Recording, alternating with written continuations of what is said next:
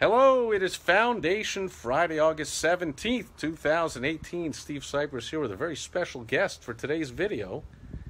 It is my beautiful wife, Michelle. And say hello. You know? Hello. they can hear you. All right, we're about to fire up the grill. Whoa! Hey, Toby Mercer's here. I'm about to drop the phone. We're about to fire up the grill. See, I'm doing the old trying to hold the ice pack behind the camera while I record so it doesn't overheat, because it is just about 6 o'clock, a little after, and it is only about 105 degrees here in beautiful sunny Arizona. So Alex is here. Great seeing you. And a bunch of other people, and Lincoln is here. I can't see everybody, but let's get right to it, folks. Some lessons on how to sell more stuff. Okay, so my beautiful wife, Michelle, went to the Wisconsin State Fair. And, oh wait, no, you told me it wasn't from the fair. Where was it from? The Oconomowoc Farmers Market. The what the heck farmers market. So she went to some farmers market up in Wisconsin, and she was all excited to come back with this beautiful custom mug that she had. Oh, you know, I was going to show them the rest of our stuff. So that's her favorite color, this cobalt blue. So she had this custom mug made up, and we have a whole set of the cobalt blue pitcher and the glasses. Bowls, you were like, oh, the serving bowls, bowls, going to yep. go with everything. Right. You were all excited. So then you started to tell me, though, about this guy that was selling at the, wasn't the fair, what was the farmer's market? In Oconomowoc. In wherever it was, right? And he's selling this thing in the farmer's market. And you started telling me about it, and I was like, oh, man, oh, that's a lesson. Oh, that's a lesson. I ought to talk about this on tomorrow's video. So now I don't remember, so why don't you start telling me the story, and then maybe I'll remember some of the lessons. So how did it work? Hi everyone, it's Michelle. So my mom and dad and I from Wisconsin walked into the Oconomowoc Farmers Market, and we were looking at actually to purchase tomatoes and zucchini. And so when we started walking down the aisle, we saw tomatoes, zucchinis, and vegetables. We saw the pottery guy. I'm like, oh, he has blue pottery, which I love blue pottery. And he looked at me, and I looked at him, and I said, I like that mug. But it wasn't in blue. It was in like orange or something. He said, well, I can custom it for you. I said, oh. I said, okay, how about a vegetable platter? He goes, well, I don't have any of those. So first of all, he didn't have the right color you wanted. Correct. But you said I would love it in this cobalt blue, so he was very smart, and he said, I will make it for you.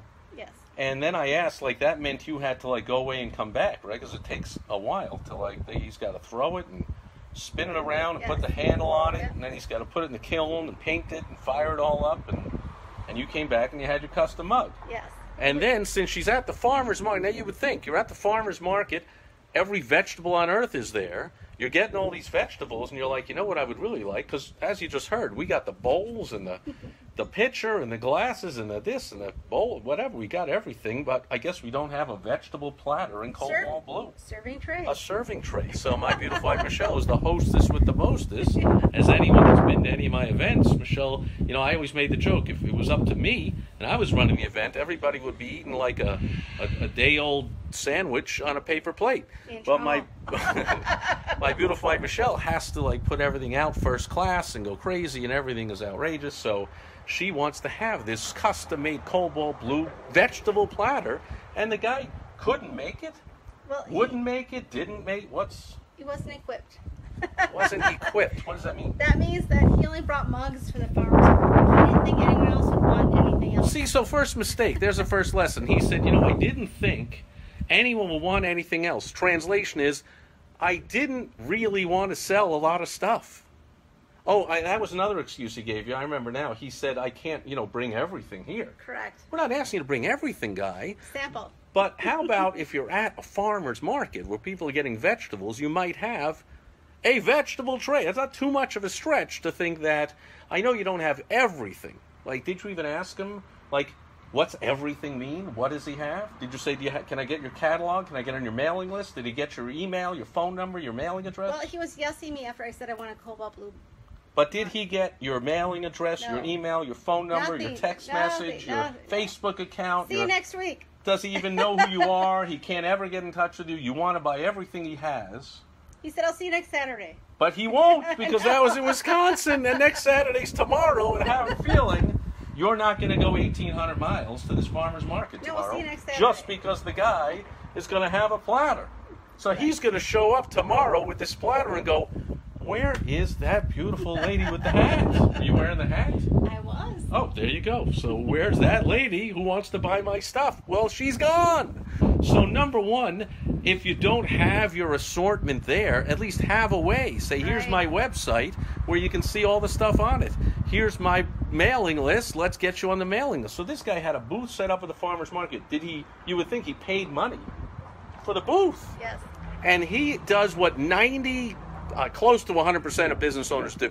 They make sales, but they don't understand. This is what I call the tip of the iceberg theory. They're making that initial sale. That's the tip of the iceberg, the 10% of the iceberg, the money that you can see. But there's 90% more of the money you could get from every customer, client, member, patient, whatever it is in your business that you just can't see. It's in the future. And you got to have a way to try and get that. And most business owners don't. They have a transactional business. He made that first sale. He sold a mug. How much was the mug? Oh, that was another lesson, right? $17.97. So his price was $17.97, which I like. I was like, that's smart. And we've talked about pricing strategies and having the sevens in there psychologically. 7 sounds like nothing, where 9 people round it up and it sounds like a lot.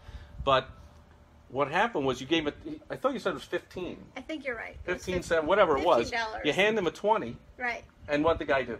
Oh, he said, let me give you change. I said, let me give you change. I said, absolutely not. I'm going to give you $20. He made a custom mug Keep for a the lousy change. 15, 17 Keep bucks, the whatever. change. She pulls out a $20 bill, like, take the 20 bucks. Like, so. He said, thank you. Yeah, thank you a lot. But you wanted to give him hundreds more. We would have bought all kinds of stuff from this guy. Yeah, he was like, so a lot of lessons learned there, okay? Toby's here going the extra mile. You'll have loyal customers for sure.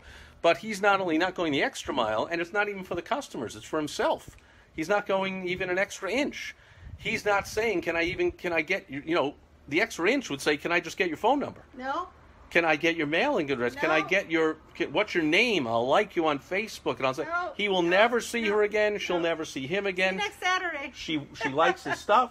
She wants more stuff of his. And instead, I have a feeling that someday you'll come home with a cobalt blue vegetable platter that you got from somewhere, and it won't be from that guy. That's correct. And if that person is smart enough to also get any contact information at all, come on, folks, build any kind of a list so that he can continue to sell over and over and over, and refer you to other stuff and say, if I don't have it, I can get it, and he'll get a referral fee from sending you notices of other things, or, hey, I'm going to be at these fairs next month, come see me. Right. Here's a special coupon. If you come to my booth, I'll give you something, and a whatever. Like, so if you've heard the saying, the money is in the follow-up. Well, but this guy is thinking transactionally, and that's a big mistake, so don't do that, okay? Even if you have a booth and you think it's one time, which, I guess it's the opposite. He thought automatically these are regular visitors, because probably a lot of the visitors to the local town's farmer's market come every Saturday. That's correct. And so he's, we'll see you next Saturday. See you But next no, week. you won't. See you next week. What if the person lives 1,800 miles away in beautiful sunny Arizona, where for some reason there's no storm tonight? For the first time in a while, we don't have the monsoon coming in. But what we do have soon coming in is the barbecue, which we are firing up. And we got the burgers and the corn and the whatever. They're fake burgers, of course, but there are all kinds of stuff going on that grill. It's very exciting. So I don't see any other questions, comments, concerns. Michael's here. Good seeing you. This ever happen to you? Did it ever happen either as a buyer or a seller? Well, you don't want it to happen on either end. So do your customers a favor and let them buy more stuff from you. Make it easy. Don't make it difficult, like when they go or say, just I'll see you next week. How about I'll see you next week? And before then, you can go to my website. Email. You can get an email, a text message, a phone number, something in the mail.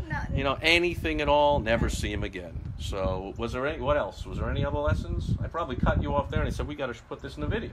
I wish you would have called me because I want more. Well, that was the lesson. You see, she's still, you see, this is your customers. So your customers want to give you money and they want to buy from. This is assuming, which I assume if you're watching this video, that A, you're a business owner, right? You're not one of the lazy, selfish, cowardly 87% of Americans that are too afraid to own their own business or too selfish or whatever it is. I'm talking to the business owners, and I'm assuming that you have an excellent product or service, which means people that buy from you once want to buy from you over and over again. Why make it so difficult, if not, like in this case, impossible?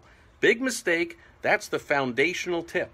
Make it easy for people to buy from you over and over again. And Toby says, we developed the annual sewer cleaning list. I almost said sewer cleaning list, but then I knew Toby has nothing to do with sewing, but he has a lot to do with sewers. So yeah, of course, make it easy with that maintenance program, that annual checkup thing, the something. But I'm sure, Toby, you also get your contact information of everybody you go see, because it takes a lot of effort. Do I have to tell you how much time, money, effort it takes to get a new customer? And then if all you get is you sell them one little lousy mug, not lousy, it's a nice mug.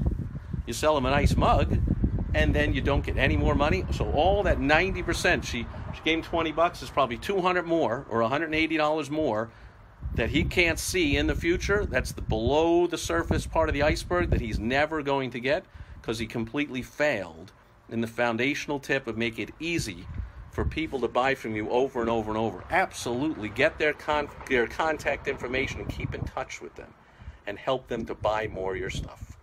Anything else? That's it. All right, we got to have dinner. That's it for Foundation Friday. Thanks to everyone being here today. Thanks for all the questions, comments, likes, loves, shares, everything else. Thank you, Toby, and everybody else for being here live, watching on the replay. We will catch you, or I will catch you again tomorrow on Success Story Saturday. I will see you then. Bye-bye.